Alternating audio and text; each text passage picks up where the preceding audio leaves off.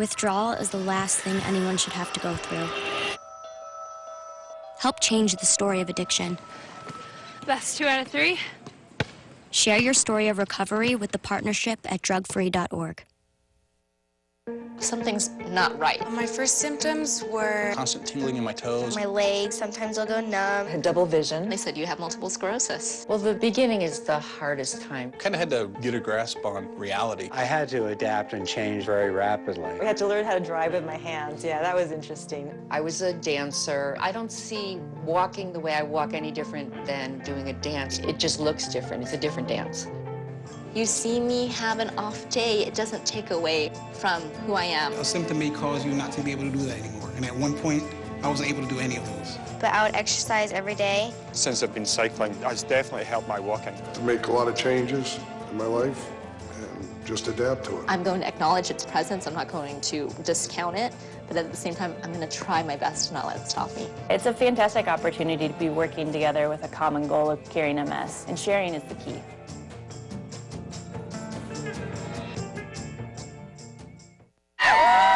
.565 yards of offense for Texas A&M. As we take a look at our Coors Light freeze cam, we got to freeze Johnny. And I mean, just the lower body strength, the ability to continually elude the first defender. I mean, it's second to none. Now, I'm not really sure where they teach that throwing technique from, but I mean, he really finishes runs. For a guy that doesn't look that sturdy, doesn't look like he has a low center of gravity to him, he does a good job of running through arm tackles. And A&M's going to keep the pressure on. And SMU says they have the football. We're going to wait and see what the officials say. And it's saying it's a dead ball. Pickup of 8 on the play. And the officials want to talk about it.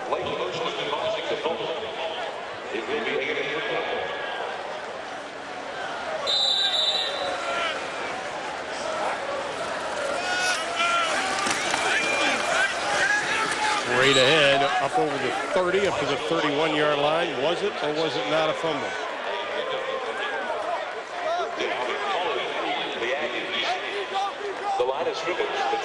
I think he went out of bounds. And based on where they spotted the ball, they called it a fumble, but they said that the SMU defender recovered it out of bounds. Jowers looking, going deep. Pass is incomplete. Pass intended for Askew. What am I going to say, Ron? Well, he overthrew him again. 2 ways. You guarantee the deep ball is incomplete. Overthrow it, throw it out of bounds. Every quarterback coach should have that in his meeting room, on the wall as a reminder, every time the quarterbacks come in there.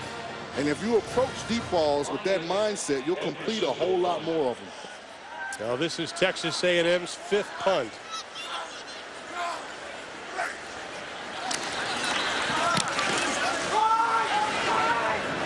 And a fair catch is being called for at the 26-yard line. Blake Poston comes up with it. We've got a timeout.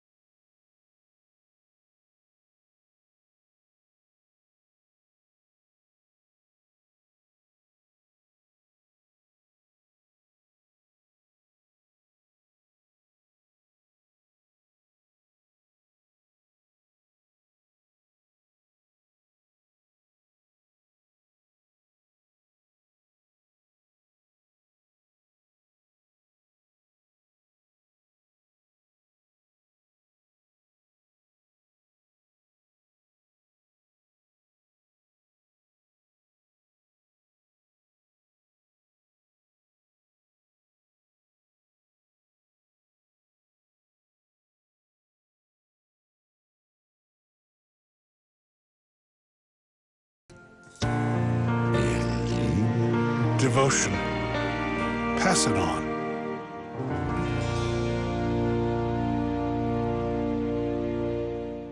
More than 50 million people in America face hunger. Yet, 70 billion pounds of excess food goes unused in the U.S. every year. There has to be a better way. Join the Fox Sports team as we support Feeding America, a nationwide network of food banks helping provide meals for people who need it. Go to feedingamerica.org/Fox Sports to learn how you can help solve hunger in your community. Together, we're Feeding America. Welcome back to Dallas, Texas, on the campus of SMU, where Texas A&M has come in. They brought a lot of fans, and they put a lot of points on since a scoreless first quarter.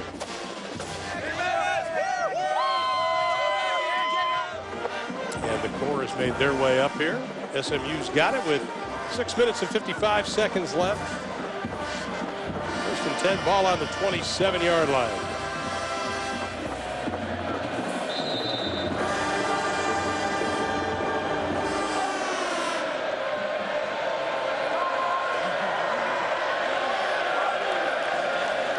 Gilbert looking, throwing. Let's check in with Desmond Purnell.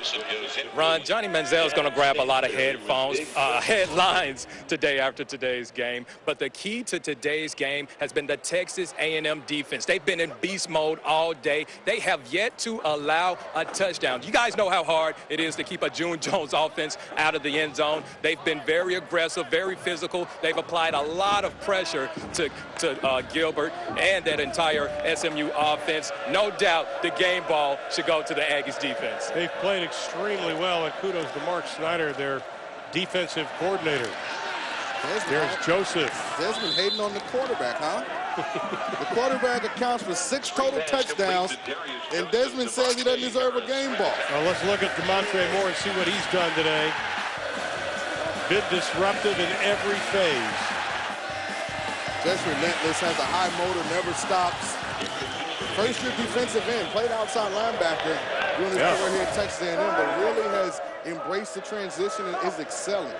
SMU only 1 of 15 on third down. They need a couple here. And they get it. Zach Line over the 50 in Texas A&M territory all the way down to the 42-yard line. And that run, I think, puts Zach Line over 100 yards rushing. Yes, it does. Which will be his 17th career 100-yard game rushing performance. 22 on the pickup. And the young man just keeps getting on different pages in the back of the media guide, Ron. He does that. He's got 103 yards now, Zach Line does. 3 games played, 2 100-yard rushing performances. More importantly for SMU, it's a first down. Gilbert looks left, locks onto his receiver, incomplete. Nice job by Tony Hurd. Coaches were right about Hurd. Yeah, Tony, he's got a lot of PT today. He's made the most of his opportunity. You know, Stephen Campbell along with Christian Michael both suspended for today's game. Stephen's normally the starting safety, so that gives Tony Hurd some more snaps. And you can see why Mark Snyder's enthusiastic about getting the opportunity to utilize him. Now they've corrected a lot of the mistakes they made in that Florida game. And that is okay. Johnson stood up as he gets down to the 37-yard line. Pick up a 6 on the play. I like Devontae Harris. Yeah. True freshman cornerback. He plays with a lot of confidence. You know, a lot of times you get young guys like that. Cornerback's a lonely position sometimes. It is. You know, but he plays with confidence. And you see the athleticism, you see the ability. You know, he has that mindset that, you know what, I can handle this. This isn't too big for me. I mean, Kevin Sumlin has to be excited about some of these young guys he has. A lot of ability, a lot of potential. Zach Line straight up ahead. But, you know, when you talk to Mark Snyder and you say, hey, you know, you've got a lot of redshirt freshmen or freshmen playing. You got a freshman starter at defensive end and quarterback. Are you nervous? He goes, yeah, I'm nervous. he said, but in 3 years, I'm going to be glad we did it. And Mark Snyder, a very aggressive defensive coordinator. He and Kevin Sumlin go back to their days when they both coached with Glenn Mason at Minnesota. And the thing I like about the Aggie youth, Ron, is that they have upperclassmen. They have seniors that can actually play. That's a good point. You know, DeMontre Moore is a junior. Sean Porter is a senior. Jonathan Stewart's a senior. Gilbert looking. And he is going to be thrown down back at the 34-yard line. It'll be a loss of 3 on the play. And, Ron, that's important. Not just that you have experience, but that you have upperclassmen who are actually good football players. 4 sacks today for this Aggie defense. They had 8 versus Florida last week. Setting the bar really high in these first 2 contests. 51 will be obliterated what they got last year. And they led FBS schools with 51 sacks.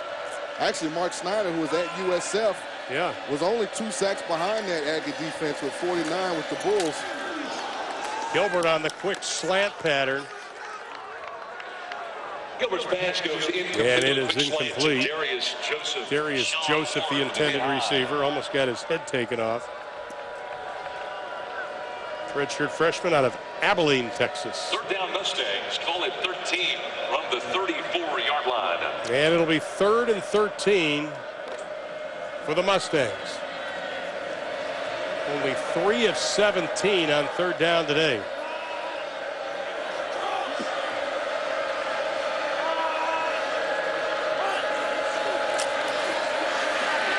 Gilbert has to throw it into the dirt again, and a penalty flag comes in. And I think they're going to call holding. Brian Collins, the right tackle, as soon as they threw the flag, he kind of looked up and went, got me. And it's hard to get a holding call on a screen pass. You know, you're not really supposed to block them on the screen, Ron. Yeah. Really. Holding. Number 67. Penalty decline. 4th down.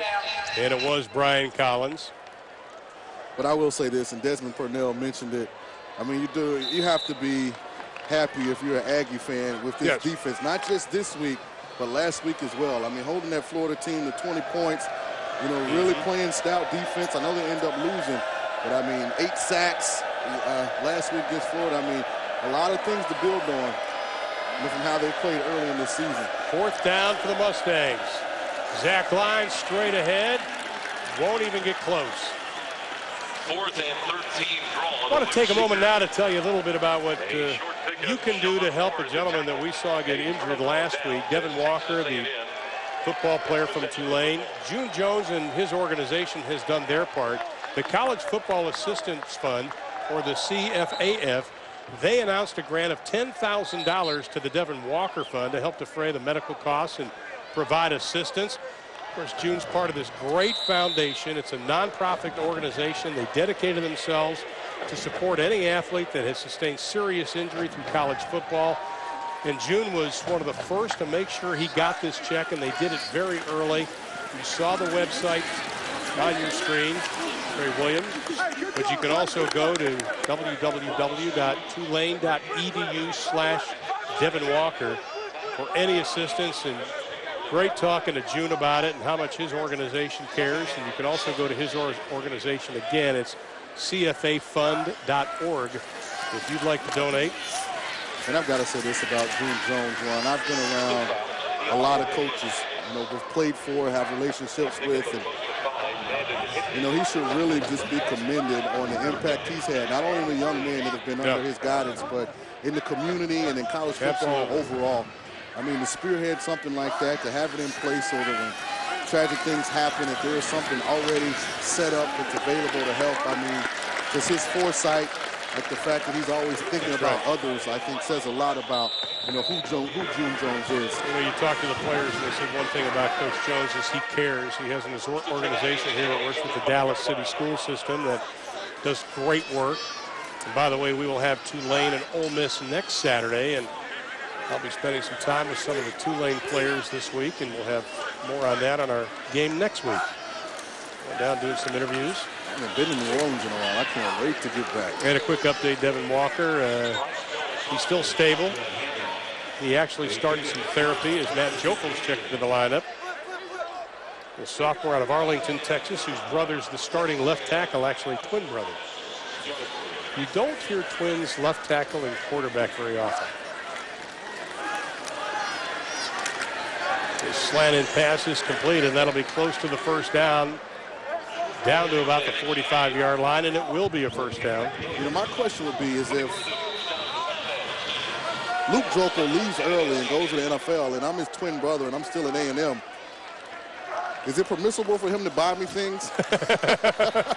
Straight ahead running by Dolezal, the freshman. I mean, because he was my brother before he became exactly. alone, you know? I'm with you on that.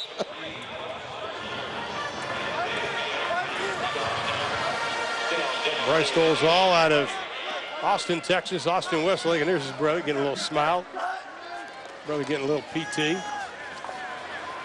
And then getting tripped up as he gets close to the 30-yard line. Mark him down at the 31. Final minute and a half of the ball game.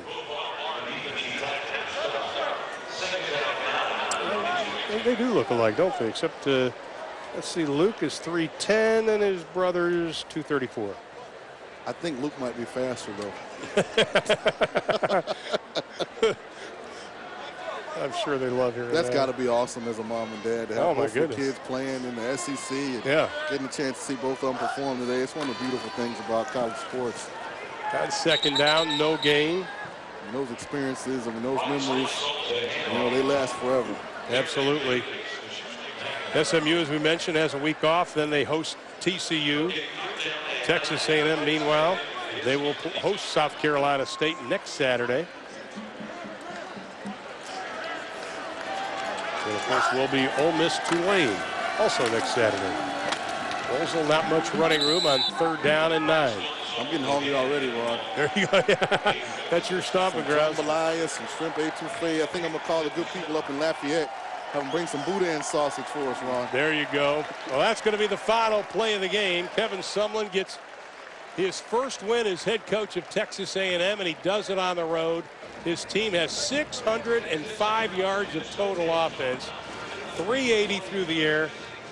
Johnny Manziel was one of the stars on the offensive side. What a performance by his redshirt freshman quarterback.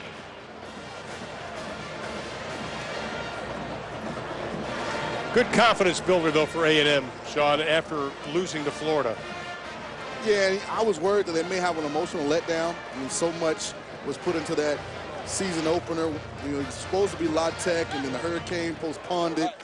And then you open with Florida, and you end up losing that game late. You know, this could have very easily been a letdown game for them, but they showed a lot of poise and just a heck of a ball game by this Aggie ball club.